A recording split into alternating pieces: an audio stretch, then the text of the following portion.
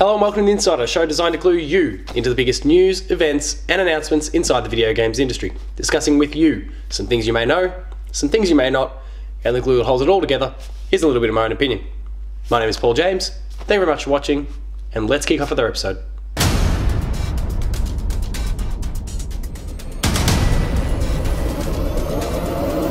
PS4 owners, your last fortnight has been embroiled in controversy. Get it? But there's some good news on the horizon, with the news emerging that it seems like anyone who is a subscriber to the PlayStation Now service is soon to be getting the ability to download their games just like what we see from Xbox's GamePass service. Let's talk more about it in this week's episode.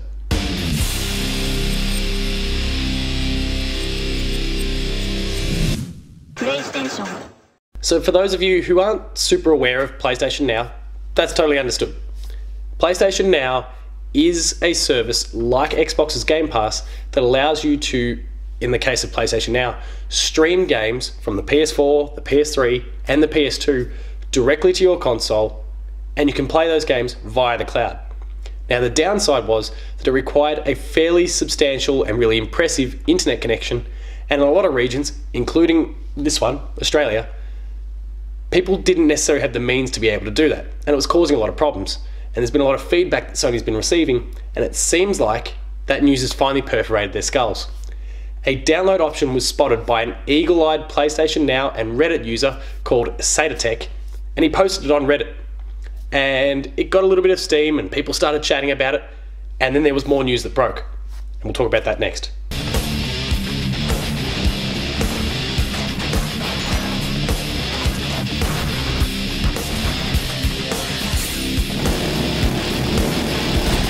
So I think my first impression was quite similar to yours and many others when they came upon this news.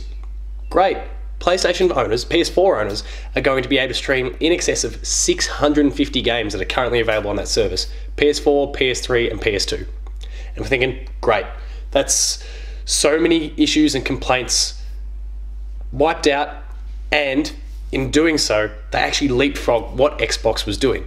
Players could choose to stream or to download, and it wouldn't really matter which way you went. You'd still have a great service either way, but for those who downloaded directly to their hard drive, you'd have low latency and all the perks of having a game installed on your system. Not quite to be though. News is broken courtesy of Rich Stanton of Kotaku UK, who, alongside a source, did a little bit of digging into this whole situation and revealed that when this service does roll out, and supposedly that is September, players will only get access to PS4 games.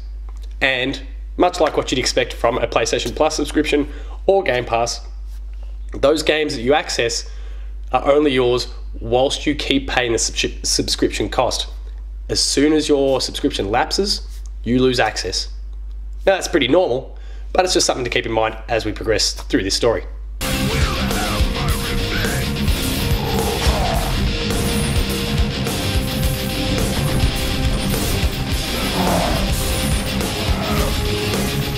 Now 90% of this news is fantastic. The fact that players can pay their monthly cost and they download whatever games they want that are available on that service is awesome. There is that one downside that I spoke about before, where you won't be able to download PS3 or PS2 games. Something that if you're an Xbox Game Pass subscriber, you can do. You can download Xbox 360 or original Xbox games, and it's all just part of that same cost. And everyone wins. They're getting updated with achievements in terms of Xbox, hypothetically trophies if it happened for PlayStation. But we don't know anything more about that at this point.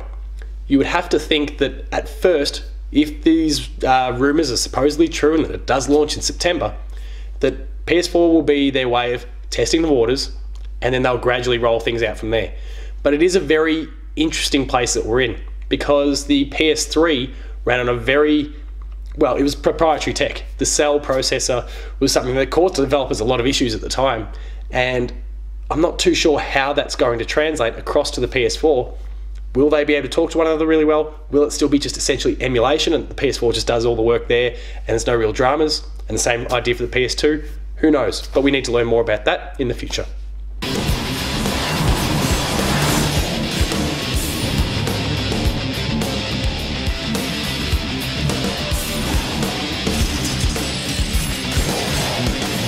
So there's a larger story at play here, and it involves many different aspects of the PlayStation Online service that have kind of underwhelmed.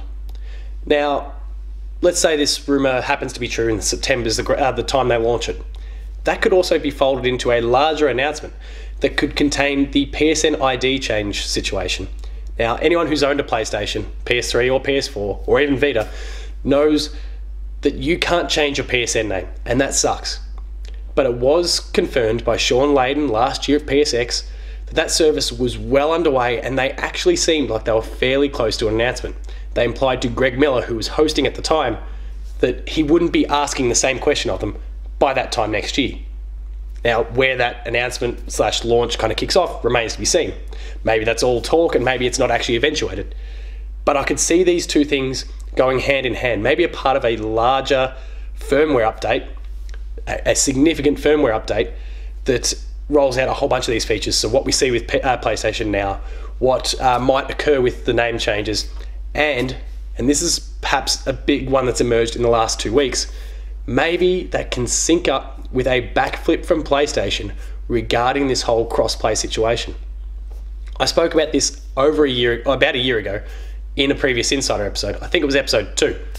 And I spoke about PlayStation's stubbornness and stupidity when it comes to their lack of willingness to play ball with Xbox and with Nintendo when it comes to PlayStation gamers being able to play games such as Fortnite or Rocket League and a whole range of others with their friends on other platforms.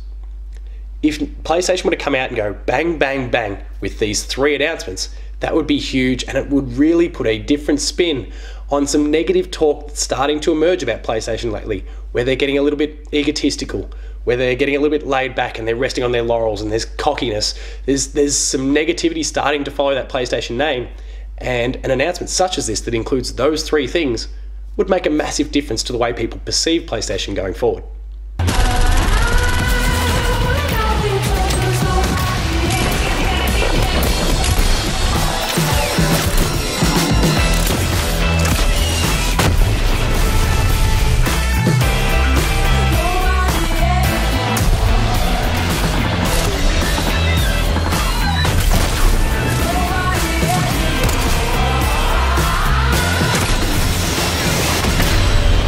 So that concludes another episode of The Insider. I hope you enjoyed it. If you did, please consider liking, sharing and subscribing. All those buttons are down below here, and hit that notification bell. That's also down here. That'll alert you to any new video that goes live on the channel as it happens. That includes things like Patched, the Video Games Club, The Insider, Player 2 Plays, the Late Game Review, and much more. There's some awesome content there, so please make sure to go and check it out. For written content, make sure to visit the website player2.net.au, where you'll find reviews, previews, opinion pieces, news, features, the Player 2 Writer's Draft, and much more. There's some awesome content there. Our E3 hub is still there from E3, so please make sure to go and check it out. We've got some awesome talent contributing for us, and we'd love for you to see what they've got to say. We're also on Patreon, patreon.com/player2au, and consider kicking in a few dollars.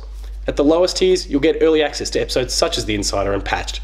And at higher tiers, you'll get exclusive episodes, and at the top tier, you can join us in the monthly Player 2 podcast. We'd love to hear your voice on the show. We'd love to hear what you have to say. Consider kicking in a few bucks. You'll help the Player 2 dream grow. We'd love to see you. For rolling updates, you can find me at PaulJamesP2 on Twitter. The website, you can find at Player2AU on Twitter.